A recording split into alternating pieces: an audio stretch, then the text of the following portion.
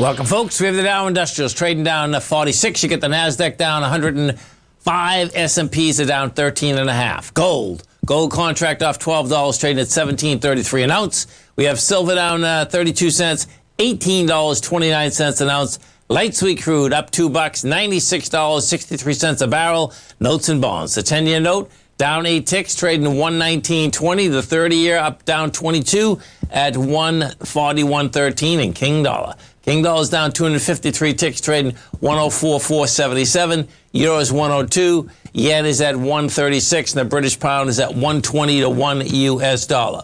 We get over and take a look at the S&Ps, folks. You're backing down, and you're coming down with a contraction of volume. That's saying that we've been through this, man. There's just not enough sellers out here.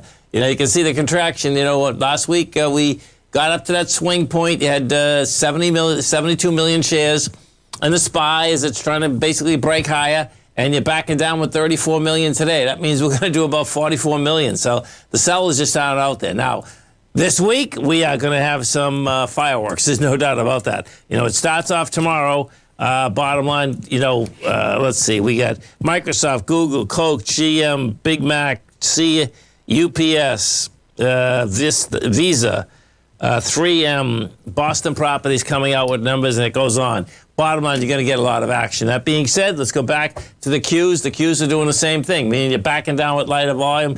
And, you know, we're coming into 67 million. You only have 30. So that's saying this market still wants higher price.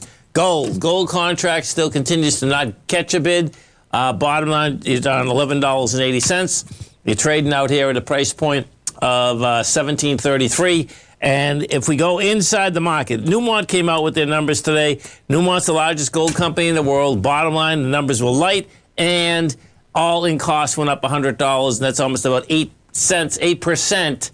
Bottom line, Newmont's getting hit big down here, which is going to affect HUI, XAU, and GDX. Okay, bottom line, you're coming down here. You're already into the top of the bar, meaning of March of 2020. The top of that's 46.36, and the bottom of that is 31. So bottom line, you're down $7. It's a big number, man. Stay right there, folks. Come right back.